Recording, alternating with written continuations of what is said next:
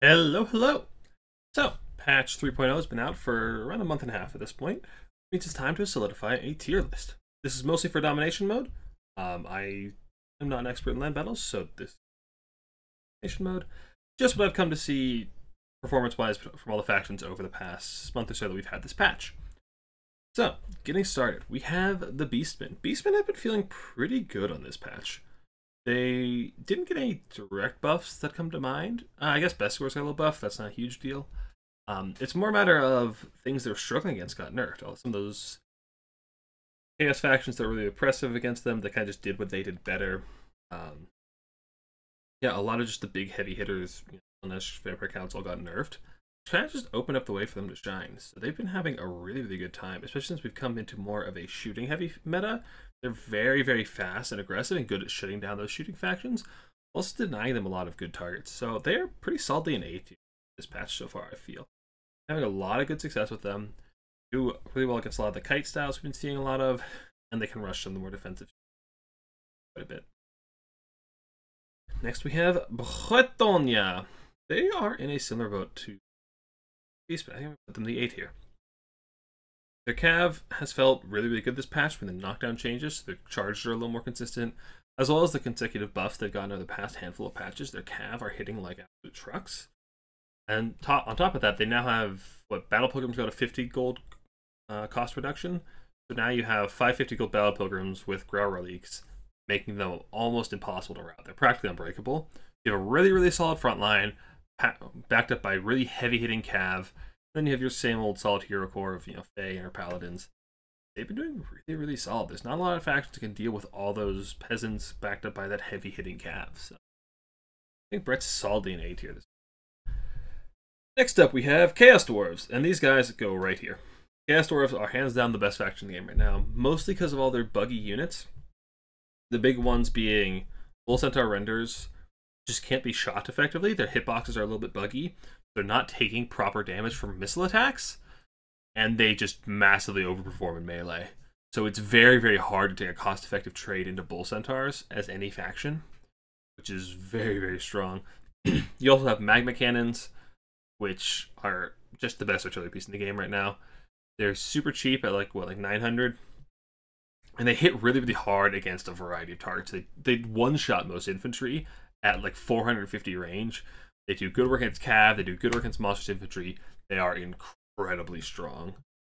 They also got the bug capture rate on the Noblar Goblin Laborers and Orc Laborers, which means you can cap points for very, very cheap, which allows you to spend more money on those elite things, your Bull Centaur Renders, your Magma Cannons, that kind of thing, without sacrificing your capture rate.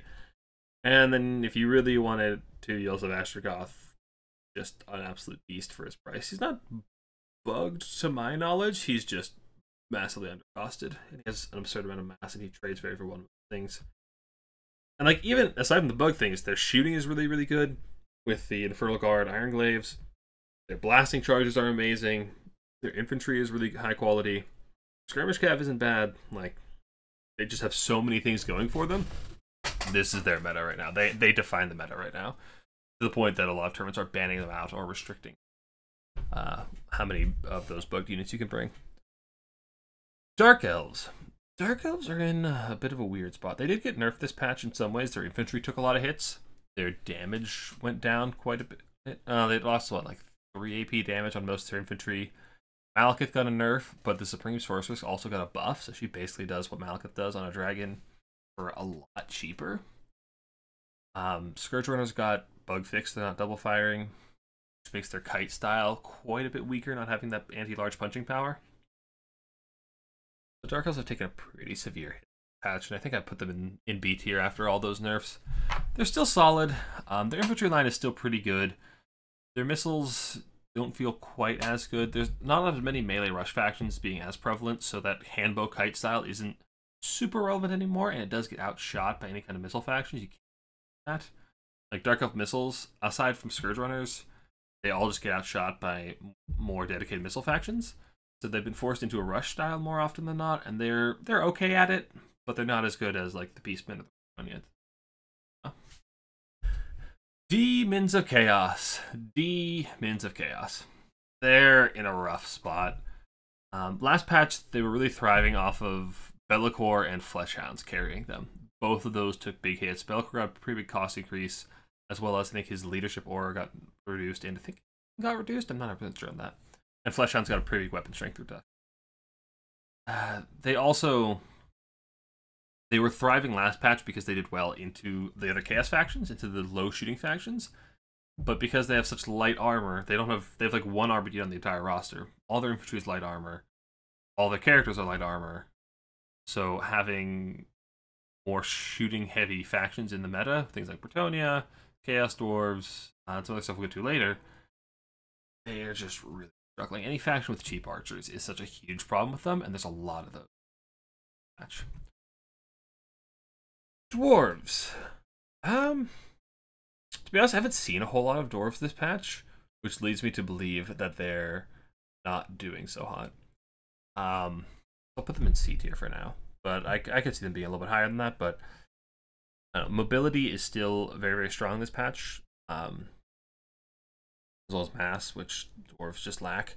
They still suffer from the same old problems of they just can't get to objectives in time in the event that they can even value trade effectively, which with build up being still an option is very, very difficult, because oftentimes your opponent can just sit back, build up, and then rush at you all at once. And even if the dwarves win that fight, it takes them so long to get back on the objectives that it's just very, very hard for them to actually scrap out a win. Dwarves just, yeah, they really can't hold objectives very effectively, and that's putting them back in domination in a big way. The Empire. Empire has been doing very well this patch. I'm going to put them up in S tier. None of their buffs were super relevant. The only buffs I can think of is the Luminarch buff, which is a neat gimmick, but it's not that good. It's more just a lot of things that they were struggling against gotten rid of. They got nerfed really hard. So they've just been freed up a lot. And I've been saying that kite styles and shooting heavy styles have been very, very prevalent. The Empire is what I'm talking about. Their grenade launcher and war wagon kite is devastating for most factions. Not a lot of things can deal with that combo of just... Oh, Demigriffs also got... That's the other one. Yeah, Demigriffs and Armored Knights backing up grenade launchers and war wagons is an incredibly devastating combo. It's very, very difficult for most factions to deal with. So, like, Buna is almost required against Empire just to try and delete some knights or some grenade launchers, but the grenade launchers are cheap enough at only 800 you can just summon them in another minute or two. You just gotta go for the knights, which means you just gotta try and make an opening to get on the grenade launchers, which just run away. So if you can't outshoot the Empire, you're in for a real bad time trying to actually catch their kite. So, Empire. And they do actually do fairly well at shootouts as well. Their cannons are solid. The Black Lions or the Luminarch are both also alright for sniper artillery pieces. Things like Marcus Wolfart, kind of their cast. They have a variety of magic that can be used to snipe artillery or win shootouts. So they're hard to outshoot. They're hard to catch the kite. They're just in a very, very solid position in this patch. Cathay is in a very similar way to similar position to dwarves. But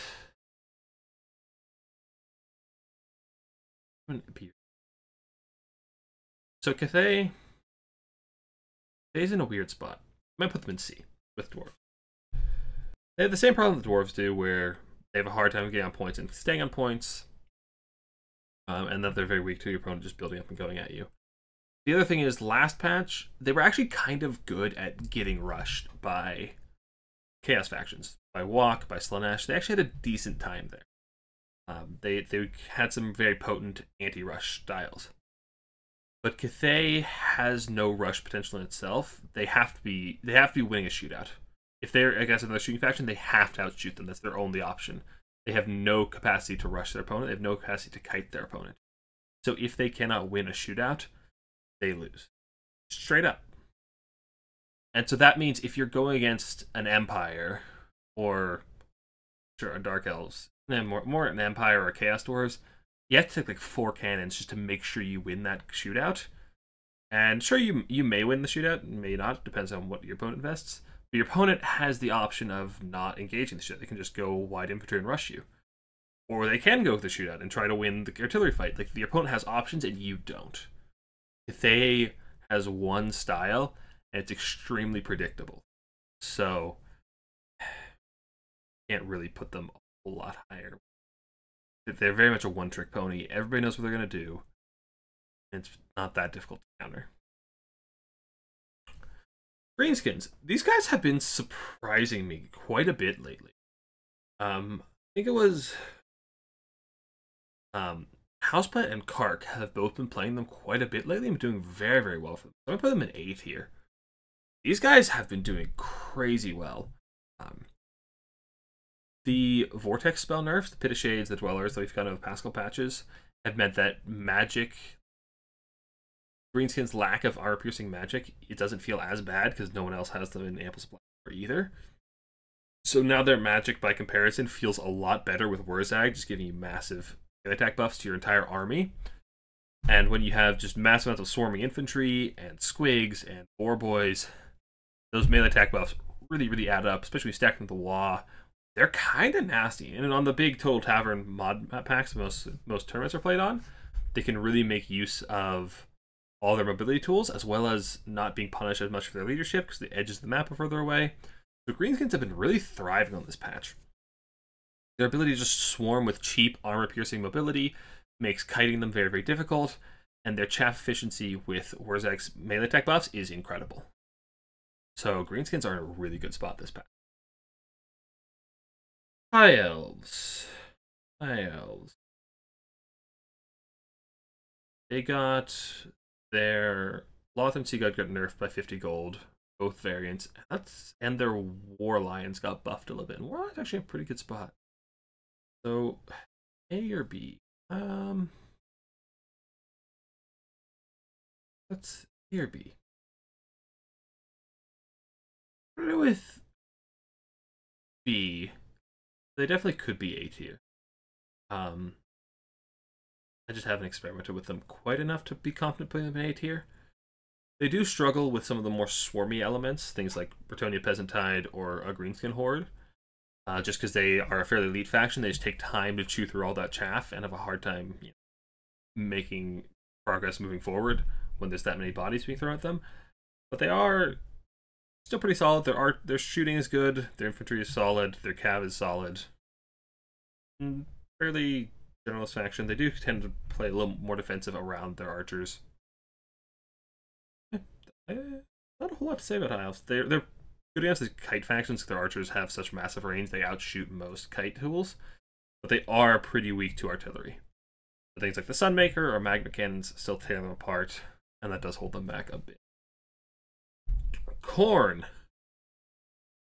So, like I said, Fleshhounds got nerfed pretty heavily. And that was, last patch Khorne were up here, very solidly. Largely on the back of Fleshhounds. Fleshhounds gave them mobility dominance versus almost every other faction, which allowed their Minotaurs and their warriors to really grind effectively without being shot to pieces or swarmed. Without that mobility dominance, you're just playing armored infantry with Minos. Fleshhounds still exist, like they do okay, but they're not as dominant, which means that your opponent has a much easier time kiting you or protecting their backline and shooting you, which drops Khorne down a lot. I also think Khorne's C tier at this point. They're another one-note faction where it's like, well, they have one thing they do. They run at you. It's very predictable. You kind of know what Khorne is going to do every time. And without that trump card on the flanks of the Fleshhounds, it's a lot harder to pull off. Kislev. The last patch Kislev was absolutely down here. Complete garbage in the dump. This patch, I've heard they've been doing actually really... I don't know if I'm confident of putting them in A tier, but they're definitely a solid B, B+. Their Zargard got buffed, which makes them a really, really nice lawnmower infantry. The Pit of Shades nerfs means that you're not punished as much for going for those Zargard and actually bring them along. The knockdown changes makes their Cav and Chariots perform a little bit better, so Kislev is actually pretty good all around. And again, their magic didn't get nerfed, so by comparison, it's a lot better than it was because Pit of Shades got nerfed. Ulrika isn't super prevalent in Domination. She's kind of pricey, and with Pit of Shades being nerfed, Shadows isn't that desirable. They tend to go just for more of the ice or the Tempest. I can't remember the name before, but Kislev's unique magic. They're both all right. Little Grom is very, very dominant in artillery duels, which means they have a hard time out shooting them. Their sleds are solid for kiting. Cav is solid. the Zargard do a good job mopping up. So yeah, they're pretty solid all around. I wouldn't say quite A tier, but they're definitely. Lizards. Lizards. Did Lizards get... I don't think Lizards got any substantial changes this to my knowledge. So, A or B? I'll put Lizards in A tier. They have a lot of roster depth, which allows them a lot of options.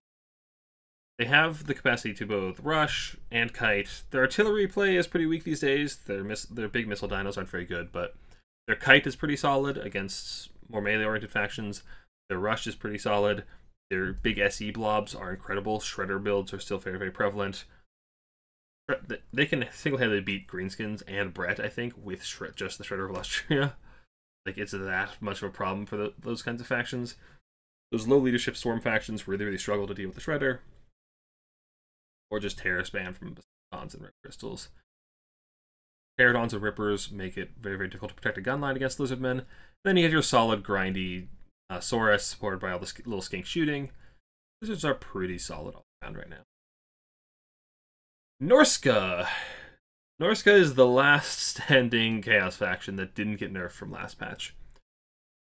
They have some of the best infantry in the game right now with Marauders. Their Marauders have the rage mechanic, which makes them even better the longer they're in combat. Champions, despite their nerfs, are still really good. Champion Grey Opens got buffed. Champion Grey Opens are actually really, really good right now. Skin Wolves are solid anti-large mobility piece. Norscan Ice Wolves and Skin Wolves as a combo is a very, very potent flank control, so they can really dominate most other cav units. Hunter Javs are probably the best anti-large missile unit in the game, hands down. Their damage potential is incredible. I've seen Hunter Javs pay for themselves 3 or 4 times over if they're allowed to just sit and shoot at even armored targets. They just shred large targets like there's no tomorrow. You have solid magic choices.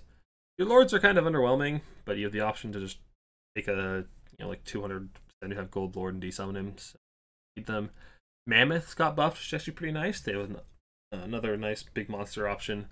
Pamir haven't really seen a whole lot of action. They've been buffed. They're okay. You don't see them a whole lot. It's mostly just that infantry grind with wolves and that hound support, and then some javs over the top.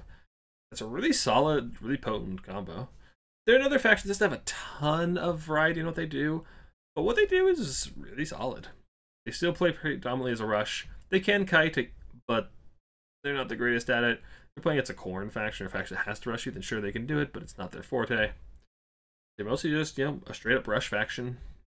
Run in there, get the job done. Simple as. Nurgle. Nurgle's got quite a few buffs. They got their Plague Toads buffed, they got their Plague Drones buffed. They still don't feel that good. The Toads getting buffed added to their ability to fight armored cav. They do quite well there despite being anti-infantry. They do okay against infantry, but really they shine fighting armored cav. But they still don't have any actual dedicated anti-large units. So any kind of big single entity or monstrous unit is still a huge problem for them. They have very minimal shooting, so they can't really pull off any kind of kite style. Nurgle grinders kind of suck. They don't hit very often, they don't hit very hard.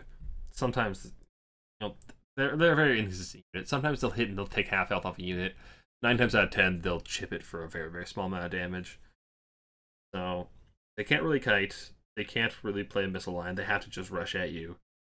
And they just can't kill big things efficiently. They do okay against cav these days, but they still can't catch any of the kiting styles that are stronger.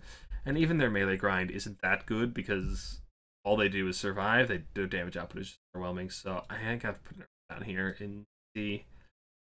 I don't want to put them in D just yet, because they do have an absurd amount of healing, and with Festus and just a large amount of infantry, you can get extremely good chaff efficiency, but that chaff is still exploitable because you don't have the right support unit. Not quite D, but it's I can see. Ogres, my lord. The other terror of the meta right now. Ogres are solidly S tier. Knockdown changes and mass changes means that their Ogre Bulls trade so much better into everything infantry sized. Ogre Bulls just plow through most spears right now. Their shooting is incredible, their cav is incredible, their healing is incredible. Their Ogre Bulls, like I said, they trade very, very well into everything. Flamestorm buffs actually help them quite a bit, because that means another Chaff Clear spell they can bring on a Fire Belly. They just trade well into most things. Their entire army is really fast, so they can catch kite as well as kite themselves with lead belchers or scrap launchers very, very effectively. Yeah, there's not a lot of nuance to why Ogres got good this patch. It's just that their stuff all started trading better because of the knockdown changes. Infantry are taking damage more consistently on charges from large units, so everything just takes more damage from their stuff. Or you do more damage, you kill more things, you win more games. That simple. Skaven, the Ratty Boys have been doing very well this patch. An A tier. They have been leaning much more towards a Vermintide style, where you just have mass amounts of infantry buffed by Power Grab, so it trades very, very well, backed up by Rat Ogres and some kind of Slingers, whether it's Night Runners or Skaven Slaves. Usually not Gutter Runners, they're kind of too expensive. And then you'll have, here and there, you'll have a Weapon Team, you'll have a Globe or a Death Globe or a Giselle, but mostly it's just large amounts of infantry backed up by Rat Ogres and Slingers and just dragging down any big expensive target with just focus fire from Slingers. Then you have Skrolk in the front line, who is just passive spamming Lore of Plague to just lower your enemy army's morale, so you trade even better on the front line. It's really just about maximizing the efficiency of the massive amounts of clan rats you bring. Yeah. Slaanesh, probably the biggest loser this patch.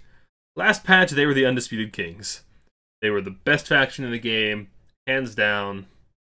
Nowadays, Hellstrider nerfs hit them pretty hard, Marauder nerfs hit them pretty hard, and they're a very one-note faction. I'll put them down here. I think they're a little better than Nurgle, maybe Dwarf as well. Their Chosen got buffed, and their Chosen are really, really good. Seekers are still okay, but you kind of do the same thing Khorne and Nurgle do, where you're very one note, and you don't have the supporting elements in the mobility dominance anymore. And it's the same way Khorne had, where their Fleshhounds were dominant, and that allowed their infantry and their Minotaurs to take good engagements. Now Slaanesh doesn't have that mobility dominance anymore. They have a hard time getting their infantry where they want it to be without just getting torn apart by missiles or by cycle charging. So they have a hard time these days. They're really reliant on the infantry, just reliant on the heavy infantry, and they don't have much else going for them. Their fiends, their monster infantry is not that great. One are okay. Their cav is expensive and squishy. Their characters do one thing and one thing else. Their demons are big and easy to shoot. The demon lords are all big and easy to shoot. Sigvald is okay. Like, Sigvald's good, but he's not a hard carry. He's not like a Be'lakor who will go fight for you. And their demons are just so squishy. Exalted Demonites are good. The basic ones, not so much. The Exalted Demonites do a lot of damage, but they're just so squishy. Really hard to justify them. Alright, Tomb Kings. Tomb Kings feel really good. I've been having a really good time with Tomb Kings this. I put them in A tier. They still have incredible chaff efficiency with just all the healing their skeletons get, so they can win most frontline fights. They can actually beat Skaven, and I'm not sure if they beat Greenskin in that chaff efficiency battle. They have solid shooting with their Shopty Great Bows and their Screaming Skull catapults. They have a little bit of trouble against cannon factions, so like the Empire or Vampire Coast, or what's the other factions? Cathay. They have trouble shooting them because their Shopty Great Bows are outranged pretty heavily and are pretty vulnerable to that, and their catapults aren't nearly that long range, but they still have the option to rush. They are versatile in that way, where they're actually pretty versatile in general. They can have a solid gun line with Shopty Great Bows and infantry. They can kite, your skeleton horse archers, and your Great Bows can kite pretty effectively, or they can just go all out bone tide, maybe throw in some monsters and some chariots and rush. They're a very versatile faction with highly efficient chaff, good shooting, good monsters. Not a lot of bad things to say about Tomb Kings. Tzeentch. Tzeentch has been nerfed pretty much every patch since they came out, and this patch has done no great favors. D or D. I want to put them in. They're better than Doc. They're doing better than Demons of Chaos. But they feel so bad. Do they feel worse than Nurgle? No, they're better than Nurgle. We'll put them up here. We'll put them up a bit. Their infantry it's okay. It's a Chaos Warrior. It's Marauder. Their Marauders suck. Their Chaos Warriors are okay. Their mobility is fine, but their mobility is almost all airborne, but has no capture weight. So if you're dedicating your money to Screamers and Furies to win mobility fights, you may win those fights, but you cannot take ground off of them. That's a big problem for Zinch. Their only solid space holding unit is Chaos Warriors, which are fine, but they're not very plentiful and they're not very fast. They rely on shooting pretty heavily, and they're shooting just... Horrors are fine against light armor, but they're useless against heavy armor. Flamers are really, really squishy. Soul Grinders are good, but they take too long to get their value out. So Zinch just has a really hard time removing armor from objectives. Any kind of armor is really, really difficult for Zinch. Any kind of strong mobility presence can be difficult for them. And factions that have archers that have more than 150 range, which is High Elves, Wood Elves, Empire, Escape not quite that long with their slingers, but yeah, any of those factions do really, really well into their shooting, so it's just in a rough spot. All the demons are really suffering this patch. Vampire accounts. Another one that got hit pretty hard. A lot of their healing got gutted, but they're still doing all right. I'll put them in B tier. They're in a solid spot. Their mobility stools are still very strong. Their characters are still very, very strong. White Kings on horses are an absolute menace for most factions to deal with. And their infantry is slow and grindy and hard to kill, but not as oppressive as it was. They're in a solid spot. I wouldn't say they're OP by any means, but they can still have teeth, especially when played by one of the many vampire count specialists we have floating around the community. Vampire Coast. Speaking of gutted factions, right down here with you. So they got a pistol range. The range of pistol mobs got nerfed substantially. Silostra Summon got nerfed, so it does no longer has lance formation. And those two things alone really, really hurt Coast. Because what Coast has always been weak to, aside from last patch, was cheap shooting. Archers, skirmish cav, any of that cheap shooting was very, very effective against Coast because they're all lightly armored. They have very little armor as a faction. Pistol mobs having 130 range meant they could trade with skirmish cav very effectively and out-trade skirmish cav. And Silostra's Damn Knight Errant summon with lance formation meant that no archers were ever safe. That thing could rout off 3, 4, 5 archers in a single summon, and then by the time you got rid of it, Silostra was back and was doing it again. Now that those two things are gone, Coast is back in that same boat of they're just so weak to any kind of cheap shooting. On top of the fact that their melee grind got nerfed as well, with explosion damage nerfs, the animate Hulk nerfs.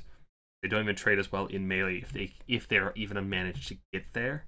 They're still not going to trade as well, so they're just in a really, really rough. Wood Elves. Wood Elves have felt okay. Not something I'm ever scared of in a tournament. Here, B. I think I'll go put it in B. Archers are still solid. Blade Singers and Treekin make for a viable melee rush if that's your angle as well, which does give them some options. They have the cheap archer, well, not cheap, but they have the good archers to outshoot a lot of the kiting factions, which means it's hard to kite them. Their melee rush is viable. They're solid. Their mobility is still a little overpriced. Blade Rider Spears are fine, but Wild Riders are just tragically overpriced. They're like 1,200 and perform a little better than Centaurs, which are cost 700. Like, they're just such a bad unit for their price. So their mobility game is a little bit weak, especially their elite mobility.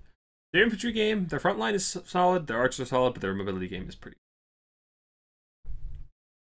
Warriors of Chaos, another one that got nerfed really heavily. I don't even know if I can remember all the nerfs. Bellicor, Hellstriders, some of the infantry, I think. I don't remember what else got nerfed. Actually, the Hellstrider one's the big one, because losing that dominant light mobility piece means if they want to fight for a mobility control, they need Chaos Knights, which are much more expensive and much less dominant. They're solid cav, but they don't have armor piercing, which means they're fighting other elite cav they're usually going to lose. These Warriors of Chaos are in the same boat as Horned Slanesh and Nurgle, where they don't have the mobility elements to support the infantry engagement that you want, because their infantry is still very, very strong. Their trolls, their monsters are all very, very strong, but their mobility is still quite weak. They have a hard time getting their infantry where they want it to be without being abused along the way. That said, they have many more options than Khorne, Slaanesh, Nurgle, etc. Just by virtue of the mark system, as well as a much deeper roster. So I think I will put them in B tier. But I can't feel right about putting them a whole lot higher. They do have a lot of options. They could surprise us, given more time to experiment. But for now, that's about where I've seen them performing lately. So that is my tier list for patch, what is this, 3.0.1, I think? Yeah, for domination tournaments. So if you like it, if you found it helpful, please like, subscribe, all that jazz. See you next time.